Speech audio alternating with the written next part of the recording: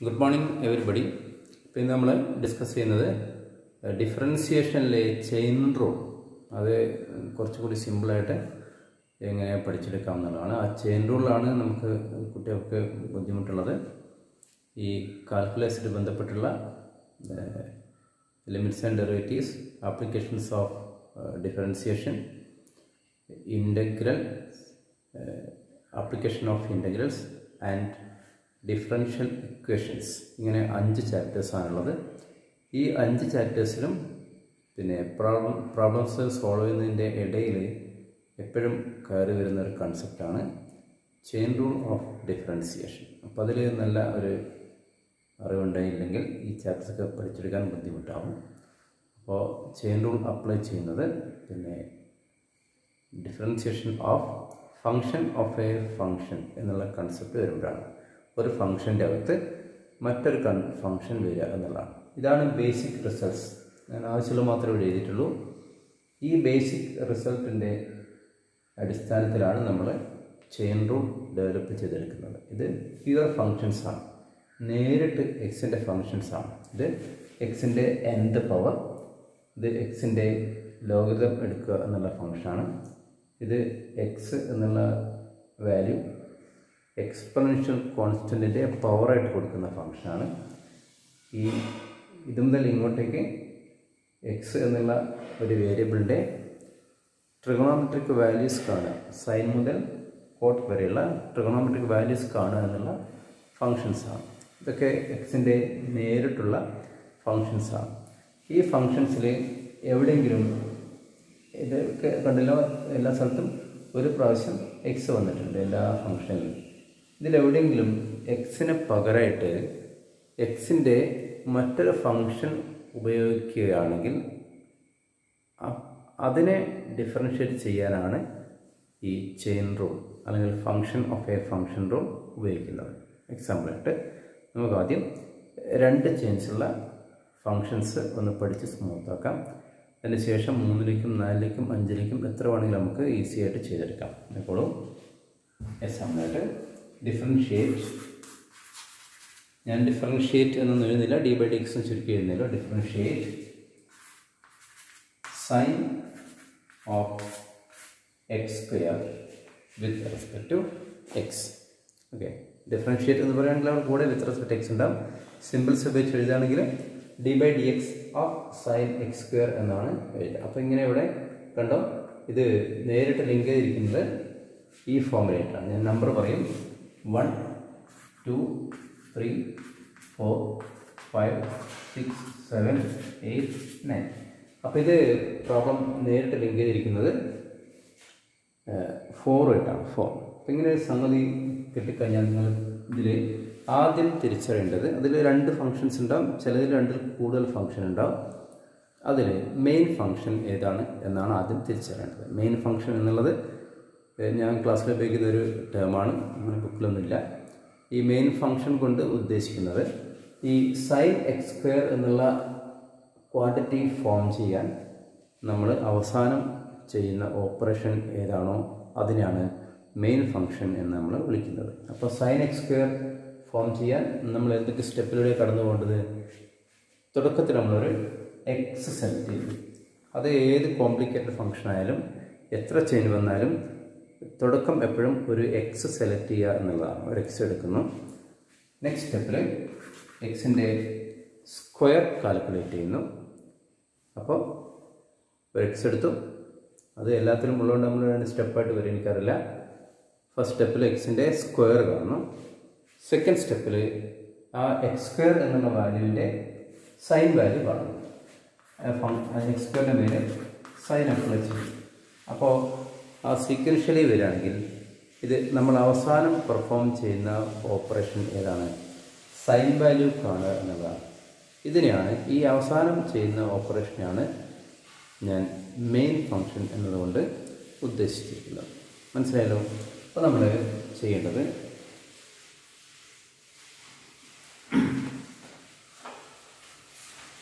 അപ്പോൾ main function എന്നുള്ള concept കിട്ടിയല്ലോ. ഓക്കെ, ഇനി നമ്മൾ എളുപ്പമാണ് ചെയ്യാൻ. നമ്മൾ ചെയ്യേണ്ടത് ഈ മെയിൻ ഫങ്ഷൻ കഴിഞ്ഞിട്ട് ബാക്കി ഇവിടെ കാണുന്ന എക്സ് സ്ക്വയർ ആണ്. ചില പ്രോബ്ലത്തിൽ വലിയ വലിയ ഫംഗ്ഷൻസൊക്കെ കാണും, വലിയ ബ്രാക്കറ്റ് ഇത്രയും ക്വാണ്ടിറ്റി ഉണ്ടാവും. മെയിൻ ഫംഗ്ഷൻ കഴിഞ്ഞതിന് ശേഷം ബ്രാക്കറ്റിൽ വലിയ ഫംഗ്ഷൻസൊക്കെ കാണും. എത്ര വലുതായാലും ശരി, നിങ്ങൾ എന്ത് ചെയ്യുന്നറിയോ, മെയിൻ ഫംഗ്ഷൻ കഴിഞ്ഞിട്ട് ബാക്കി കാണുന്ന മുഴുവൻ ഇതുപോലെ ഒന്ന് ഹൈഡ് ചെയ്ത് വെക്കുക, മറച്ച് വെക്കുക. ഓക്കെ, എന്നിട്ട് അത് ഒരു എക്സ് ആണെന്ന് അസ്യൂം ചെയ്യാം. മെയിൻ ഫംഗ്ഷൻ കഴിഞ്ഞിട്ട് ബാക്കി കാണുന്നത് നമ്മൾ കൈ കൊണ്ടോ അല്ലെങ്കിൽ നിങ്ങളെ നോട്ട്ബുക്ക് ആണെങ്കിൽ വിരൽ കൊണ്ടോ ഹൈഡ് ചെയ്ത് വെക്കുക. എന്നിട്ട് അത് മുഴുവൻ ഒരു എക്സ് ആണെന്ന് അസ്യൂം ചെയ്താൽ മതി. ഞാൻ നിങ്ങൾക്ക് മനസ്സിലാകാൻ വേണ്ടിയിട്ട് ഇവിടെ എൻ്റെ കൈൻ്റെ മേലെ എക്സ് എന്ന് എഴുതുന്നതായിരുന്നു. അപ്പോൾ ഇത് ഏതാവുമെന്നറിയോ, നമ്മൾ പഠിച്ച സ്റ്റാൻഡേർഡ് റിസൾട്ട്സിൻ്റെ ബേസിക് ഫോമുലുണ്ട്, അതിൽ ഏതെങ്കിലും ഒരെണ്ണമായിട്ട് ഇത് മാറും. ഇപ്പോൾ ഇത് ഡിവൈഡ്സ് ഓഫ് സൈൻ എക്സ്, ഇതാണ് this formula number 4. Divides of sine X is cos X. അപ്പോൾ നമ്മൾ ഇതിൻ്റെ ആൻസർ എന്നും കോസ് എക്സ് എന്ന് എഴുതരുത്, കാരണം ഡിവൈഡ്സ് ഓഫ് സൈൻ എക്സ് ആകുമ്പോഴാണ് അതിൻ്റെ ആൻസർ കോസ് എക്സ് ആവുന്നത്. ഡിവൈഡ്സ് ഓഫ് സൈൻ എക്സ് ആണ് കോസ് എക്സ് ആവുന്നത്.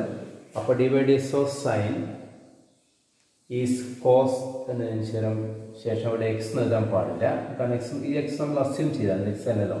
എന്നിട്ട് എന്ത് ചെയ്യുന്നറിയോ, അത് സൈനിൻ്റെ ഡെറിവേറ്റീവ് ആണ് കോസ് നമുക്കറിയാം. അതിൽ എന്താണ് എക്സ് എന്ന് എഴുതാൻ പാടില്ല, അത് എന്താണെന്നുള്ളത് നമ്മൾ എന്ത് ചെയ്യുക, ഈ കൈ ഒടുങ്ങെല്ലാം മാറ്റി നോക്കുക. അവിടെ എക്സിന് പകരമുള്ളത് എക്സ് സ്ക്വയർ ആണ്. അപ്പോൾ ഇവിടെ നമ്മൾ എക്സ് സ്ക്വയർ എഴുതും. അപ്പോൾ എന്താ നമ്മൾ എക്സിന് പകരം ഉപയോഗിച്ചിരിക്കുന്നത്, ഈ റിസൾട്ടിൽ എക്സ് വന്ന സ്ഥലത്ത് എക്സിന് പകരം നമ്മളിവിടെ ഉപയോഗിച്ചിരിക്കുന്നത് എക്സ് സ്ക്വയർ ആണ്. അപ്പോൾ എന്താണോ എക്സിന് പകരം, സ്റ്റാൻഡേർഡ് ഫോർമുലയിൽ കാണുന്ന എക്സിന് പകരം എന്താണോ ഉപയോഗിച്ചിരിക്കുന്നത് അതിൻ്റെ ഡെറിവേറ്റീവ് കൊണ്ട് ഒന്ന് മൾട്ടിപ്ലൈ ചെയ്യണം. അപ്പോൾ multiplied by D by D X of X square. മനസ്സിലായല്ലോ? ഓക്കെ, ഇനി ഇതൊന്ന് സിംപ്ലിഫൈ ചെയ്താൽ മതി. Equal to cos X square into divides of X square, അത് ഒരു സ്റ്റാൻഡേർഡ് ഫോമിലാണ്. Divides of X raise to N is N X raise to N minus 1 എന്നത് പറയുമ്പോൾ ഡിവൈഡ്സ് ഓഫ് എക്സ് സ്ക്വയേർഡ് എന്ന് പറയുമ്പോൾ ഈ എൻ്റെ വാല്യൂ 2 ആണ്. This N X raise to n minus 1, that is 2x raised to 2 minus 1, that is cos x squared into 2x raised to 2 minus 1 is 1. 1 ആയതുകൊണ്ട് നമ്മൾ എഴുതാൻ നിർബന്ധമില്ല. ഇതൊന്ന് കുറച്ചും കൂടി സിമ്പിളായിട്ട് യൂസ് തുടക്കത്തിൽ പറയാം. 2x cos x squared. Okay, മനസ്സിലായോ? ഇതാണ് രണ്ട് ഫങ്ഷൻസ് മാത്രമുള്ള ചെയിൻ ഡിഫറൻഷ്യേറ്റ് ചെയ്യുന്നത് ഇങ്ങനെയാണ്. ഇനി വേറെ എക്സാമ്പിൾ പറയാം.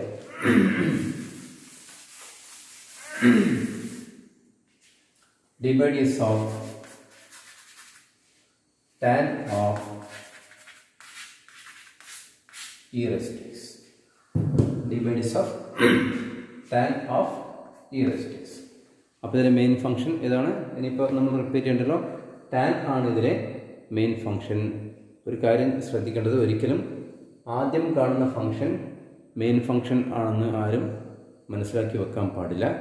അങ്ങനെയല്ല എന്നുള്ള ഒരു എക്സാമ്പിൾ ഞാൻ നിങ്ങൾക്ക് അടുത്ത പ്രോബ്ലം ചെയ്യുമ്പോൾ കാണിച്ചു തരും. അപ്പോൾ ആദ്യം കാണുന്നതല്ല മെയിൻ ഫംഗ്ഷൻ, ഏതാണോ നമ്മൾ അവസാനം ചെയ്യുന്ന ഓപ്പറേഷൻ അതാണ് മെയിൻ ഫംഗ്ഷൻ.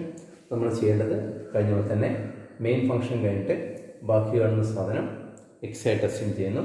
അപ്പോൾ ഇത് ഈ ലിസ്റ്റിലെ ഒരു ഫോർമുലയായിട്ട് മാറും.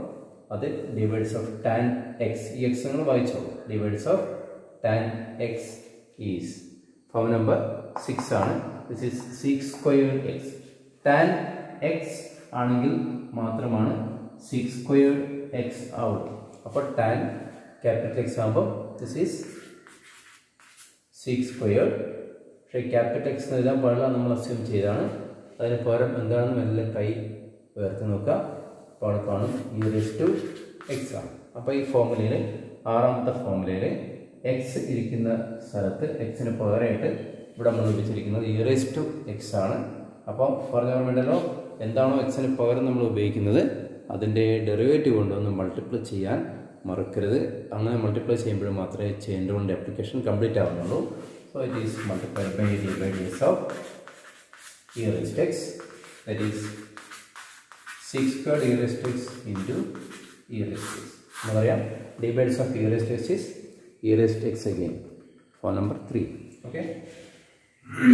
നെക്സ്റ്റ്, അപ്പോൾ 2 ചെയിനുള്ള ഫങ്ഷൻസിൻ്റെത് കഴിഞ്ഞു. ഇനി 3 ചെയിനുള്ള functions. d by dx of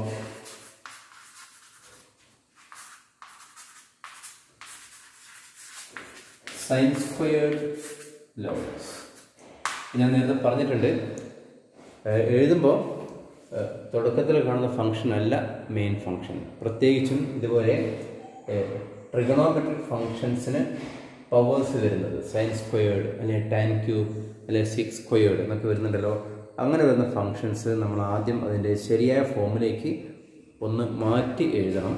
അതിനുശേഷം മാത്രമേ നമ്മൾ മെയിൻ ഫംഗ്ഷൻ ഏതാണെന്ന് തീരുമാനിക്കാനും അതിനെ തുടർന്ന് ഡിഫറൻഷ്യേറ്റ് ചെയ്യാനും പാടുള്ളൂ. അപ്പോൾ ഇതിനെ ശരിയായ ഫോമിലേക്ക് ഒന്ന് മാറ്റി എഴുതാൻ എന്നുണ്ടാവും. This is d by dx of, എന്താണ് ഈ സൈൻ സ്ക്വയേർഡ് തീറ്റ എന്നുള്ളതിൻ്റെ മീനിങ് എന്താണ്? സൈൻ സ്ക്വയേർഡ് തീറ്റ മീൻസ് ഇത് ഒരു ഷോർട്ട് ഫോമാണ്. നമ്മൾ മടിയന്മാരായതുകൊണ്ട് എല്ലാം ചുരുക്കി എഴുതിയാണല്ലോ മാത്സിൽ ശീലിക്കുന്നത്. അപ്പോൾ സൈൻ സ്ക്വയേർഡ് തീറ്റ എന്നുള്ളത് ഒരു ഷോർട്ട് ഫോമാണ്. അതിൻ്റെ ശരിക്കുള്ള form, full form sine theta whole squared എന്നാണ്. Sine theta whole square. അപ്പോൾ ട്രിഗണോമെട്രിക് ഫംഗ്ഷൻസിന് പവേഴ്സ് വരികയാണെങ്കിൽ നിർബന്ധമായിട്ടും ഇതുപോലെ മാറ്റി എഴുതിയതിന് ശേഷം മാത്രം ഡിഫറൻഷ്യേറ്റ് ചെയ്യണം. Okay. So this is d by dx of sin log x whole square.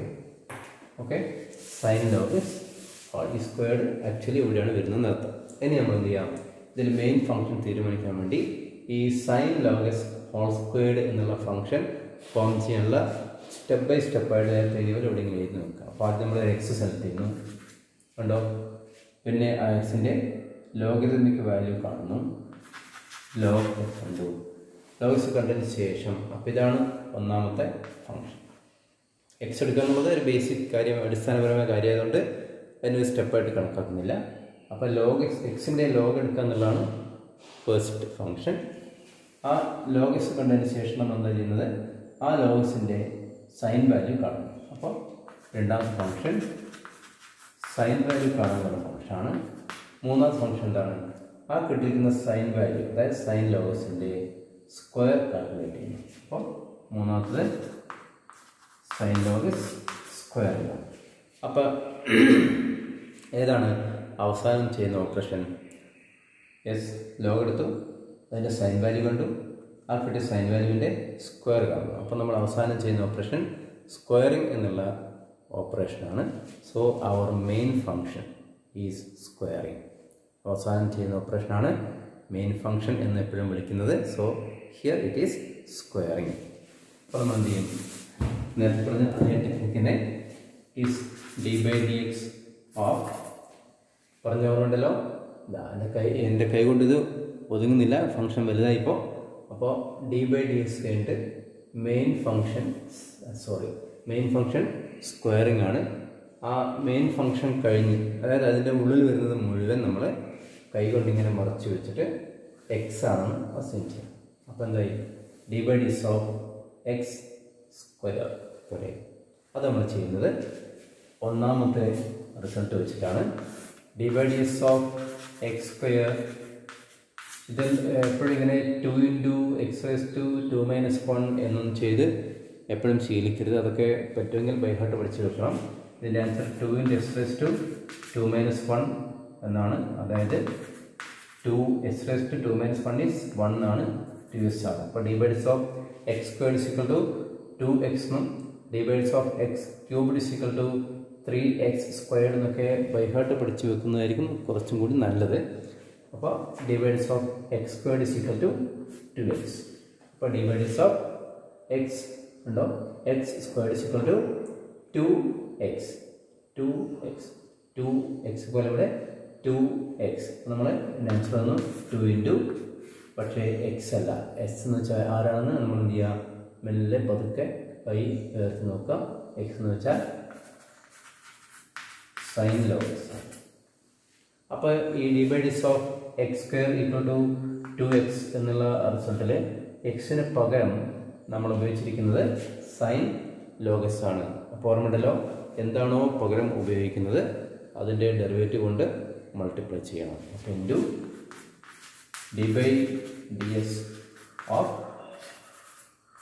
Of sine log X equal to 2 sign ലോഗസ് into. തീർന്നിട്ടില്ല, ഇവിടെ വീണ്ടും ഒരു ചെയിൻ. മനസ്സിലായല്ലോ, വീണ്ടും ഒരു ചെയിൻ. അതിലെ മെയിൻ ഫംഗ്ഷൻ ആരാണ്? നേരത്തെ മെയിൻ ഫംഗ്ഷൻ സ്ക്വയറിംഗ് ആയിരുന്നു, ആ സംഗതി നമ്മൾ ഒഴിവാക്കി. ഇപ്പോൾ അതിൻ്റെ സ്ക്വയറിങ്ങിൻ്റെ ഉടനെ ഉള്ളിൽ വന്നിരിക്കുന്ന ആൾ സൈനാണ്. അപ്പോൾ ഇത് മെയിൻ ഫംഗ്ഷൻ, ഇതിലെ മെയിൻ ഫംഗ്ഷൻ സൈനാണ്. അപ്പോൾ നമ്മൾ വീണ്ടും പഴയ റിപ്പീറ്റ് ചെയ്യും. മെയിൻ ഫംഗ്ഷൻ കഴിഞ്ഞിട്ട്, അതായത് സൈൻ കഴിഞ്ഞിട്ട് ബാക്കിയുള്ള എക്സ് ആണ് അസ്യൂം ചെയ്യുക. അപ്പോൾ ഇത് വീണ്ടും ഇതിലെ മറ്റൊരു റിസൾട്ടായിട്ട് മാറും. Dividers of sine X, sign X dividers of sine X. നാലാമത്തെ റിസൾട്ടാണ് ഈ കോസ് എക്സ്. അപ്പോൾ ഇൻറ്റു കോസ്, പക്ഷേ എക്സ് അല്ല, എക്സിന് പോരാറുള്ളത് ലോഗസ് ആണ്, ലോഗസ്. അപ്പോൾ ഡിവൈഡേഴ്സ് ഓഫ് സൈൻ. ഈ ഭാഗം ഇനി നമ്മൾ ശ്രദ്ധിക്കുന്നില്ല, ഇതിൻ്റെ പണി കഴിഞ്ഞു. അപ്പോൾ ഈ ഭാഗം ഇങ്ങനെ റിപ്പീറ്റ് ചെയ്ത് പോവുകയുള്ളൂ. ഇനി ഇവിടെ മാത്രമേ ശ്രദ്ധിക്കുള്ളൂ. ഇവിടെ മെയിൻ ഫംഗ്ഷൻ സൈനാണ്. അപ്പോൾ ബാക്കി നമ്മൾ എക്സ് ആയിട്ട് അസ്യൂം ചെയ്തു.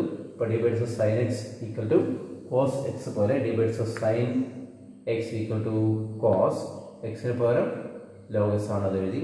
അപ്പോൾ എക്സിന് പകരം ലോഗ് എക്സ് ഉപയോഗിച്ചത് കൊണ്ട് വീണ്ടും നമ്മൾ എന്ത് ചെയ്യണം?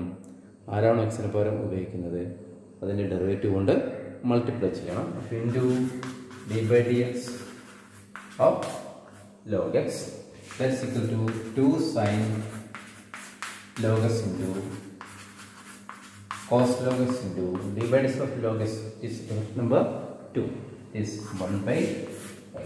ഇതാണ് ഇതിൻ്റെ ആൻസർ. ഓക്കെ, നമുക്ക് 4 ചെയിനുകൾ സംഗതി ചെയ്ത് നോക്കാം. ഇതൊന്ന് പ്രാക്ടീസ് ചെയ്ത് കഴിഞ്ഞാൽ എത്ര ഫങ്ഷൻസിൻ്റെ ചെയിനായാലും നമുക്ക് ഈസി ആയിട്ട് ചെയ്യാൻ പറ്റും. ഇപ്പം നമ്മൾ 3 ചെയിനാണ് ഉപയോഗിച്ചത്. അപ്പോൾ പ്രോബ്ലം 3 സ്റ്റെപ്പിലാണ് തീർന്നത്. ഇനി 4 ചെയിനാണെങ്കിൽ അത് പ്രോബ്ലം 4 സ്റ്റെപ്പ് എടുക്കും. നോക്കാം. D by D X of log of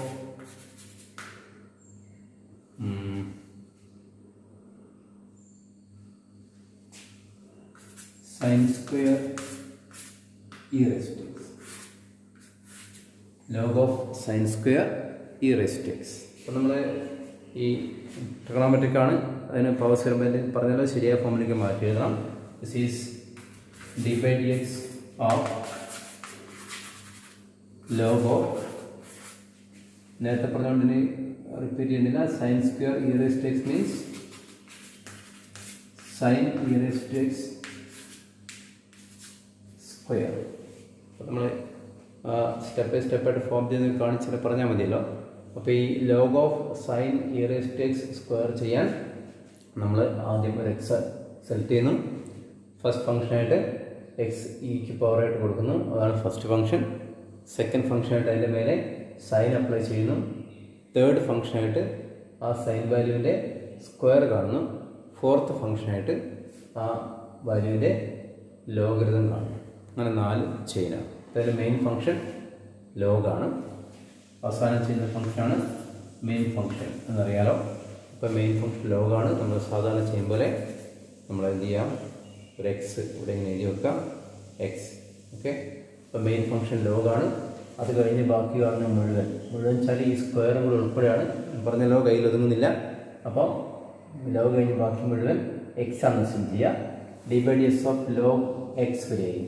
first number 2 ആണ്. Divides of log X is 1/x. ഇവിടെ എക്സ് ആണെങ്കിൽ ആൻസർ 1/x ആണ്. അപ്പോൾ ഇത് 1/ നമ്മുടെ എക്സിന് പകരമുള്ളത് ഇതായതുകൊണ്ട് 1/ sign E raise to X square. അപ്പോൾ ഈ ഫോർമുലയ്ക്കകത്ത് എക്സിന് പകരം നമ്മൾ ഉപയോഗിച്ചിരിക്കുന്നത് sign E raise to X whole squared എന്നാണ്. അപ്പോൾ എക്സിന് പകരം അത് ഉപയോഗിച്ചതുകൊണ്ട് അതിൻ്റെ ഡെറിവേറ്റീവ് കൊണ്ട് മൾട്ടിപ്ലൈ ചെയ്യണം. Into D by D X of sin e raised to x all squared. There is 1 by sin e raised to x all squared into. ഇപ്പോൾ ഇവിടെ നമ്മൾ ഈ സ്റ്റെപ്പിലേക്ക് വരുമ്പോൾ നേരത്തെ മെയിൻ ഫംഗ്ഷൻ ആയിരുന്നത് ലോഗ് ആയിരുന്നു. അതിൻ്റെ ഡെറിവേറ്റീവ് നമ്മൾ എടുത്തു കഴിഞ്ഞാൽ നെക്സ്റ്റ് സ്റ്റെപ്പിൽ അതിൻ്റെ തൊട്ട് ഉള്ളിൽ വരുന്ന ഫംഗ്ഷനാണ് മെയിൻ ഫംഗ്ഷൻ ആവുക. അപ്പോൾ ഇതിലെ മെയിൻ ഫംഗ്ഷൻ സ്ക്വയറിംഗ് ആണ്. നമ്മൾ നേരത്തെ കണ്ടുകൊണ്ട് എനിക്ക് പറയാൻ എളുപ്പമാണ്. അപ്പോൾ സ്ക്വയറിംഗ് മെയിൻ ഫംഗ്ഷൻ കഴിഞ്ഞ് ബാക്കിയൊക്കെ എക്സ് ആയിട്ട് അസ്യൂം ചെയ്താൽ divides of X square is 2x. 2 into 2x പോലെ ഇവിടെ വരെ 2 into sine e raised to x ആണ്. അപ്പോൾ എക്സിന് പകരം sign e raised to x ഉപയോഗിച്ചതുകൊണ്ട് into D by D X of sine e raised to x, that is 1 by sin e raised to x square into 2 sin e raised to x into. ഇപ്പോൾ ഈ സ്റ്റെപ്പിലെത്തി. ഈ സ്റ്റെപ്പിൽ main function sign ആണ്. അപ്പോൾ നമ്മൾ ബാക്കി X ആണ് assume ചെയ്താൽ divides of sine X is cos X. അപ്പോൾ കോസ് എക്സ് എഴുതരുത്, എക്സിന് പകരം എക്സ് എഴുതാൻ പാടില്ല ഒരിക്കലും. എക്സിന് പകരം ഇവിടെ എന്താ വന്നു നോക്കാം, e raised to x ആണ്. അപ്പോൾ cos e raised to x. അപ്പോൾ എക്സിന് പകരം e raised to x ഉപയോഗിച്ചത് കൊണ്ട് into D by D X of e raised to x, that is 1 by sin e raised to x squared into 2 sin e raised to x into cos e raised to x into e raised to x. ഇതിൽ വേണമെങ്കിൽ ഈ sign e raised to സ്ക്വയറിലെ സ്ക്വയറും ഈ ഫാക്ടറൊക്കെ cut ചെയ്ത് ഒന്നുകൂടി simplify ചെയ്യാം. അപ്പോൾ ഇതാണ് പിന്നെ ചെയിൻ റൂൾ ഓഫ് ഡിഫറൻസിയേഷൻ. അപ്പോൾ ഇത് നിങ്ങൾ പ്രാക്ടീസ് ചെയ്യുകയാണെങ്കിൽ ഈ 5 സ്റ്റെപ്പ് എടുത്ത് ചെയ്യൊന്നും വേണ്ട, നേരിട്ട് കുറച്ച് കാലം പ്രാക്ടീസ് ചെയ്ത് കഴിഞ്ഞാൽ, കുറേ പ്രോബ്ലം ചെയ്ത് കഴിഞ്ഞാൽ നേരിട്ട് എനിക്ക് ഈ ആൻസർ എഴുതാൻ പറ്റും. ഇത്രയും കോൺഫിഡൻ്റായി മാത്രമേ എഴുതാൻ പാടുള്ളൂ. അപ്പോൾ ഇതാണ് ചെയിൻ റൂൾ ഓഫ് ഡിഫറൻസിയേഷൻ. മനസ്സിലായെന്ന് കരുതുന്നു. അപ്പോൾ ഏതായാലും കൂടുതൽ ക്വസ്റ്റ്യൻസ് നിങ്ങൾക്ക് തന്നെ ക്വസ്റ്റ്യൻസ് ഫ്രെയിം ചെയ്യാം. കുറേ ഫംഗ്ഷൻസ് എടുത്തിട്ട് അതിൻ്റെ ചെയിൻ നിങ്ങൾ തന്നെ ഫോം ചെയ്താൽ മതി. Of sine of e raised to 2x ഒക്കെ എഴുതിയാൽ ഒരു ചെയിനായി. അപ്പോൾ നിങ്ങൾ എഴുതിയാൽ മതി. എന്നിട്ട് സ്വന്തമായിട്ട് ചെയ്ത് നോക്കാം. അപ്പോൾ പ്രാക്ടീസ് ചെയ്ത് സ്പീഡാക്കാം. Okay, thank you.